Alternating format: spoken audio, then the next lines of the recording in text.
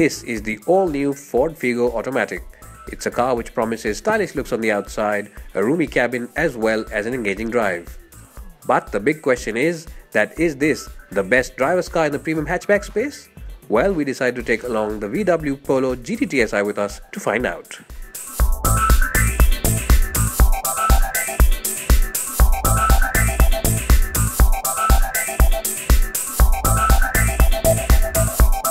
Well, so here I am now inside the Figo Automatic, and in terms of practicality, it's a pretty good place to be in. You get two big bottle holders in the door bins where you can generally house those big bottles. There's also a couple of, in fact, three of them over here in the central console.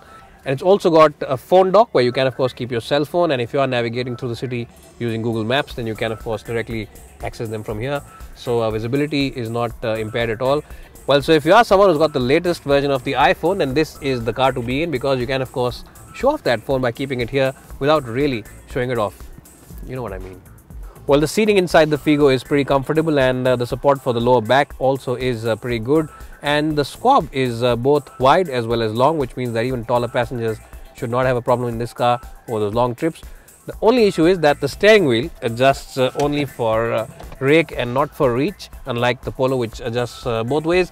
And that means that finding a comfortable driving position in this car can take a little longer than on the Polo.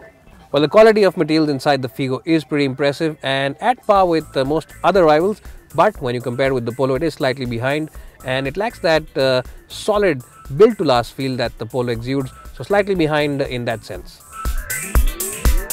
Well, so here I'm inside the Polo GT TSI, and this car is by far the best car. The Polo really is the best car in the hatchback segment for sheer build quality, and trumps not only the Figo in this comparison today, but all its rivals in the hatchback space. It really is that good.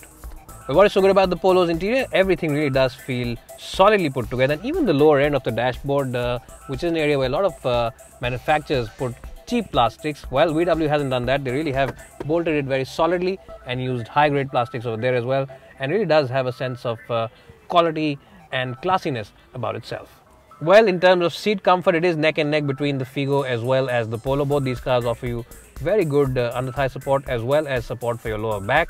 In terms of practicality, the Figo is slightly better than the Polo, but that said, you don't really need more place than 5 bottle holders in the front seats, do you? The Polo gets big bottle holders in the door bins. You also get 2 bottle holders right ahead of the gear lever, and there's one right behind it where you can keep that bottle for the rear occupants. So in that sense, it is pretty good. Where the Polo does excel over the Figo is the fact that the steering wheel adjusts both for rake as well as for reach, and that makes it a much more easier place to find a comfortable driving position than the one inside the Figo. So who wins the battle of the front seats? Well, undoubtedly it is the VW Polo GT TSI with its sheer quality, which wins it over the Figo.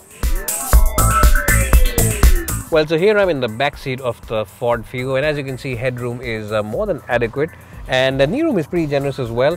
What Ford have done is a very intelligent thing. They have raised the front seats, and what that means is that there is place below them where I can stretch my feet, and that really does add to the sense of space as well as comfort in the back seat. Well, the seats inside the Figo offer good cushioning. The backrest angle is pretty good, but unfortunately, even though Ford have provided 7 places to keep your bottles in the front, there's absolutely no place in the door bins over here to keep them. So in that sense, it's a bit of a letdown. Well, so here I'm inside the back seat of the VW Polo GT TSI, and headroom is just about decent. Knee room is adequate as well, but it isn't as roomy as the Ford Figo. Also a minus inside this car is the fact that the tunnel over here is really huge, and what that means is that whoever's going to sit here will have to really fight it out with the other occupants for sheer legroom. So pretty decent place in isolation, but not as good as the Ford Figo. So who wins the battle of the back seat? It is undoubtedly the Figo with its spacious rear seats.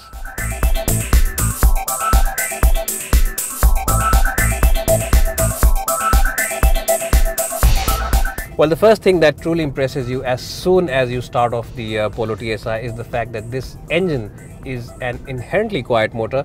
If you've just stepped out of the Figo and are getting into the Polo, then this car will really feel absolutely quiet and very silent compared to the Figo. And in fact, it is so quiet and so silent that even when the engine is on, you might accidentally turn the ignition key on again, twisting it around, thinking that the engine is switched off. This car by far is the best hatchback in the country for keen drivers. And why is that? Well, that's largely because it comes with a 7-speed dual clutch automatic gearbox, which is a very crisp and a very slick unit.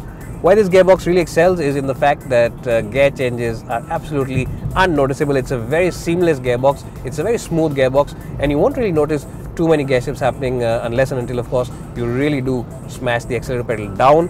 And when you do that, then performance as well as acceleration is really very brisk. And with the 7 speeds to choose from, flexibility of this engine is really very good. And when you are doing speeds in excess of 100-110 kph on the highway, the engine is spinning at a relatively low 2000 rpm, which also makes the cabin a very calm and quiet place to be in. Well, this car comes with a 1.2 litre turbocharged petrol engine, and that engine develops about 102 bhp of power, which is very good considering its compact size, or relative compact size for that matter. Well, where this car also excels is in the dynamic department, and the steering wheel is very feelsome. It's really very crisp, and even though in the city it is pretty light when you are maneuvering it around town traffic and for finding that tight parking spot, well, when you take it out on the highway, the steering wheel seems to add a lot more weight to it and doesn't seem as light as it was in the city. And that, along with the fact that the tires out there are very grippy, makes pushing this car into every corner a very joyful affair. Well, the dynamic chassis, the very well set up suspension, and this sharp steering wheel means that this car really does change direction like a housefly. So if you are someone who enjoys pushing his car into corners when you are on a hilly section, then the Polo GT TSI is one of the best cars to do it in. In fact, the GT TSI is the best small car to do that in. Well, in terms of dynamic ability as well as handling, the Polo definitely feels better than the Figo. The Figo is a little slow to react, both in terms of steering input as well as the engine responsiveness, and in that sense the Polo is definitely the better car for keener drivers out there.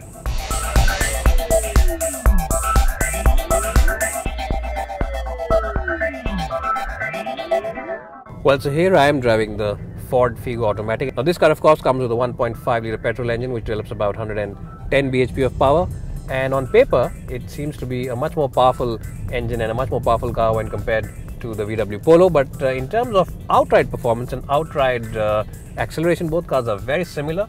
And where the Polo of course excels over the Figo is in the refinement department. This engine does feel a little louder when you're of course starting it from cold, and also when you are revving it hard. But that of course is only when you are comparing it with the Polo. In isolation, the Ford Figo in itself is a very good product and a very smooth as well as refined motor on its own. Figo's gearbox is pretty good. Gear shifts are more or less jerk free. There's a little bit of lag when you are shifting gears manually. Well, unlike the Polo, which comes with a 7-speed dual clutch automatic, this one comes with a 6-speed automatic, and it's not as slick or as quick or as efficient as the one on the Polo. Another area where this car falls slightly behind the Polo is the fact that the refinement levels aren't as good. Even though in isolation the Figo is very good, against the Polo it is slightly behind, ever so slightly behind. When you do of course smash the accelerator pedal down to get maximum from this engine and want that brisk acceleration maneuver, then there's a lot of noise and it doesn't feel as sporty or as welcoming as the one on the Polo does. Well, one department where the Figo definitely feels a lot better than the more expensive Polo is in the ride department. This car really does have a very cushiony and a very comforting ride, especially at slow city speeds where the Polo tends to crash around on pothole roads.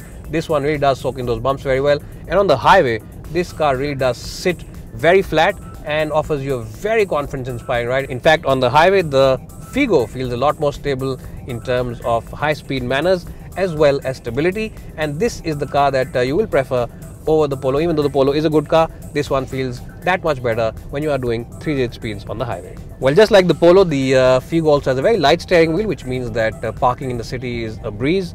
But of course on the highway there's a lot of weight which tends to add up into the steering wheel, which adds to the feeling of stability as well as confidence inside this car. Well, so in the overall analysis, it really is the Polo TSI which comes across as the best driver's hatchback in India. It offers you a creamy engine, a crisp gearbox and very agile handling. If you are someone who really does seek the thrill of driving and money is no object for you, then this is the best driver's hatchback in the country. Well, but that said, the Figo Automatic does manage to do 90% of what the Polo can at roughly about 80% of the price. And that alone makes this car the winner of this comparison today.